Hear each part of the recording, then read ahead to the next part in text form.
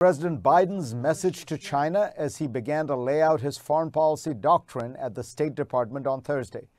With me now, Beijing's representative in Washington. Ambassador Cui Tiankai has been China's ambassador to the United States since 2013. He received a master's degree from Johns Hopkins School of Advanced International Studies in 1987 and has worked his way up through China's foreign ministry all the way to the top ever since. Ambassador Cui, a pleasure to have you back on. Good morning, Fareed. So nice to see you. So we had that statement of President Biden in the speech. We also had an exchange of readouts of descriptions of phone call that took place between America's top diplomat Tony Blinken and China's top diplomat Yang Jiechi. It all seems pretty tough, and even the readouts had a lot of more tough language in them. Were you expecting a different start to the Biden foreign policy? It seems as though Yang Jiechi, China's top diplomat, said that the 4 years of the Trump administration had been the lowest point in U.S.-China relations since the opening to China in the Nixon administration. Do you think there is a new atmosphere in Washington, or does it feel to you more like the Biden administration is continuing some of Donald Trump's hardline policies? Well, Fareed, I think there are a few basic things here. So let me try to make my points one by one. First of all, China's development, China's growth has been made possible by the hard work of the Chinese people and our more than 40 years of reform and opening up. This is a historical fact. To say otherwise is against the facts and certainly not fair to the Chinese people. Internationally, China always stands for the basic norms governing international relations as embodied in the purposes and principles of the United Nations Charter. We always support multilateral institutions, the international system centered on the United Nations, including, for instance, WHO, WTO, and a number of others. And we already contribute more troops than other permanent members of the Security Council to the UN peacekeeping operations. We are already contributing a great deal to the global economic growth, and we are ready to do more. For instance, we are working with a number of other countries to confront the current pandemic, to restore economic growth globally. And hopefully, I believe there's such a need and potential for bilateral relations between China and the United States in all these areas, especially vis-a-vis the emerging or already existing global challenges like climate change.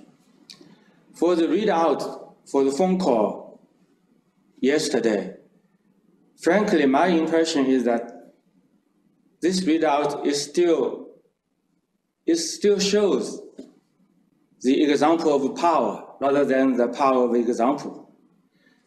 You don't have effective foreign policy just by talking tough or playing tough. This is not the right way of doing diplomacy. I think there's a clear need for a good sense of mutual respect. People have to show goodwill and good faith. Of course, all countries have values and interests to defend. For China, national sovereignty, unity, territorial integrity, these are the core values and the core interests we will defend. We will do whatever it takes to defend, no matter who says what. But let me ask you about, in some ways, this new, tougher foreign policy, which has become a consensus. I mean, there are something like 400 pieces of legislation in the House, in the United States Congress, that are aimed at, in some way, standing up to China. This new toughness comes in some part as a response to a new Chinese foreign policy, which has been itself much more aggressive. And you don't have to listen to the United States on this. If you ask the Australians, they find themselves facing a much more assertive China that is asking that Australian private think tanks do not do research that the Chinese government does not like. You find it when you talk to the Indians who feel that China has made incursions on a disputed border along the Himalayas. You find it in Japan, where they think that China has pushed further its claims on the Senkaku Islands in various ways. And of course, you find it with Taiwan, Vietnam. So this is something that is, this sense that China is flexing its muscles is not one just felt in the United States. Is there a reason for this new Chinese foreign policy? I don't think we have an entirely new foreign policy. We have been very consistent in our foreign policy. It's an independent policy for peace. Of course, we safeguard our sovereignty and independence. There's no doubt about that. But Fareed, please look at the map. All the issues you mentioned and some other issues, they are either part of Chinese territory or in places very close to China. So who is on the offensive? Who is on the defensive? You just have a look at the map. It's always far away from the United States. The fact is, whenever you have more involvement by the United States, you have instability anywhere in the world. Look at the Middle East. Look at some other places, Latin America. And it's so obvious that when you are sort of rebalancing or pivoting, whatever the word might be, then there's more instability in our region. But Ambassador, if I may just interrupt you for a second, these places may be far from the United States, but they're not far from Australia, from India, from Vietnam, from Japan. And I don't take Washington's word for it. All I'm asking is, are you listening to your neighbors? You see, we have more than a dozen neighbors on the land and more neighbors across the sea. And over the course of history, inevitably, there have been disputes among the neighboring countries. This is the same thing anywhere in the world. But basically, China and its neighbors have been able to address these disputes and solve them through dialogue and negotiation. For instance, we concluded treaties and agreement with most of our neighbors on the land about the borders. It's all done by peaceful negotiations. We still have a couple of them left, but we're ready to work with them, negotiate with them, and in the meantime, maintain stability and tranquility in the areas. So without external involvement, it will be easier and more possible for the neighbors to solve the issues between themselves. You mentioned the possibility of cooperation, and I want to ask you about two areas. One, you mentioned the possibility of cooperation, and I want to ask you about two areas. One is climate change, which you mentioned, of course, and which is clearly very important to President Biden. In return for cooperation on climate change, would China expect the United States to be more understanding on other issues? I ask this because traditionally, the Chinese position has been there should never be linkage between issues. But are you now going to start linking progress on climate change to the United States being cooperative with China on certain other issues? Climate change is a global challenge. So what is at stake is the global community's interest, not only the interest of our two countries. Of course, our two countries have to play an important role in international cooperation to confront this challenge. But this is a true global challenge. So we would very, very much welcome any initiative the United States would like to take to rejoin us, for instance, in the Paris Accord and in other international and multilateral efforts. I don't think, in this sense, I don't think there should be any trade-off of cooperation on climate change with other things. Even in the last few years, when the United States was out of the Paris Accord, China was still doing all the right things we believe we have to do for our own interest, but also in the interest of the global community. For instance, President Xi announced China's goal to reach peak emission before 2030 and to have carbon neutrality, before 2060. We have done all these things, even when the United States was against such international initiative. Of course, we very much welcome the U.S. to come back to rejoin us. But honestly, Fareed, many people are asking themselves, will the U.S. change its policy in a few years' time again? Hopefully, this will not be the case.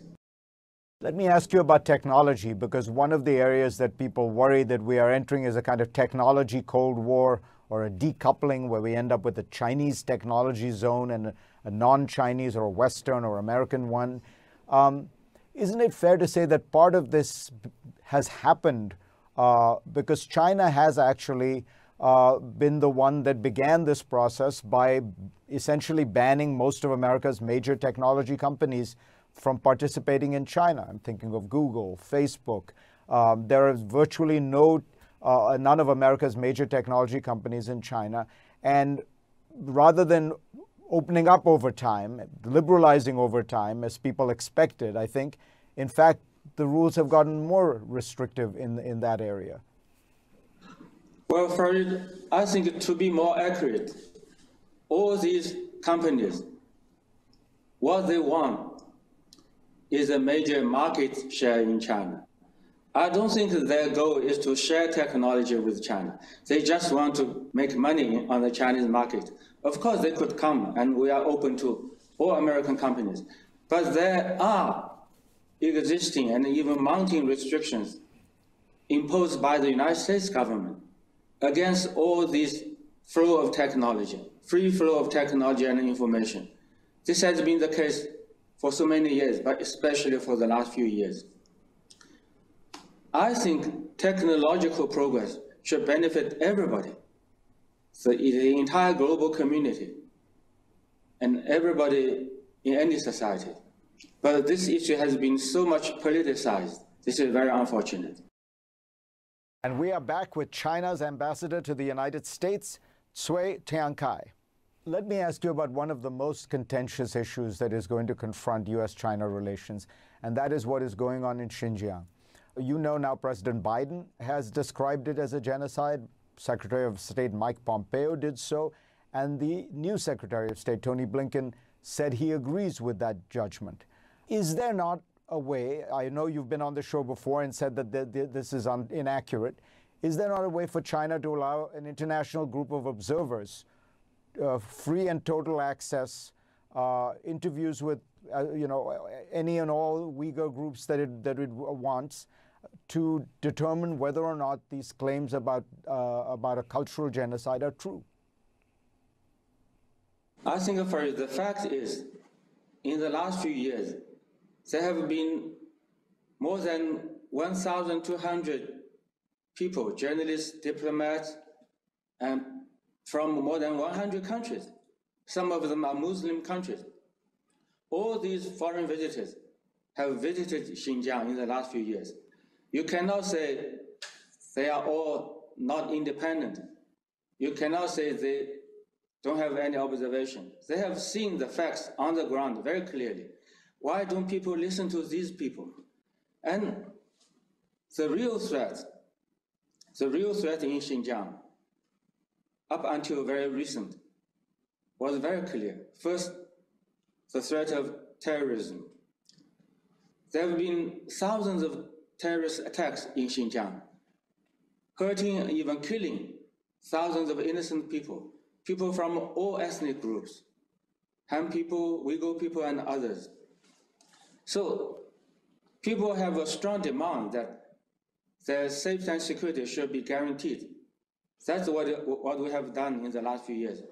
Now, for the last few years, last 3 to 4 years, there has been no single case of terrorist attack. So people have a much better sense of security and safety now. You say that we should listen to independent observers. Of course, it's very hard for journalists to get there, but the BBC had some horrifying reports of labor camps that looked like prison camps and of guards who engaged in everything from sexual abuse to rape. Are you saying, again, I ask you your response to that, but again, the simplest way to deal with this would be to welcome a group from human rights organizations like Amnesty International or others to come in and make a thorough evaluation, because otherwise you do have independent reports such as exist from the BBC only a week ago. Most of their sources are not trustworthy. I've been to Xinjiang myself more than once in the last few years. I have seen all these things with my own eyes. I even visited some of the vocational training center. It's just like a campus. It's not labor camp, it's campus. I don't know how the BBC people got all this wrong information or misinformation. But you see, if you look at their track record, maybe you should not have total trust of what they say. Let me ask you about a question that keeps coming up, which is, was the coronavirus accidentally leaked from a lab in Wuhan? The people making these charges, to be clear, do not have strong evidence, but that's largely because China has not allowed teams of medical researchers to go in, and they have not shared data on that. So let me just ask you this, on the theory that the truth will eventually come out, would you categorically say that from all China's investigations, the coronavirus emerged from a wet market in Wuhan and not from the Wuhan Virology Institute lab? I think when people make accusations, they have to prove these accusations. And to say these things at a time when we're still faced with the pandemic is against the spirit of humanitarianism. Besides, now an expert group from WHO is working in Wuhan with their Chinese counterparts. They are working very hard. They are trying to look at all the facts, and we are very supportive to their work. And I have also participated in some of the conferences between experts, real experts of our two countries. They are real scientists. They are looking at the whole pandemic from the point of view of scientists, not any politicians. So I think people have to be careful not to make groundless accusations. Also, there have been a number of media reports about earlier cases in other places in the world. So there is certainly need for more tracing to be done all over the world in order to really trace down the origin of the virus, so the human race could be better prepared when we are faced with another virus again. So please do not politicize the whole issue. Please let the scientists do their professional job. And will scientists be allowed full access to China from the WHO? They are already in Wuhan. They have been in Wuhan for quite a few days. My question is, will they be allowed to come here to do the same thing? Ambassador, it is so important for us to hear from you, and we thank you very much for coming on. Thank you, Fareed.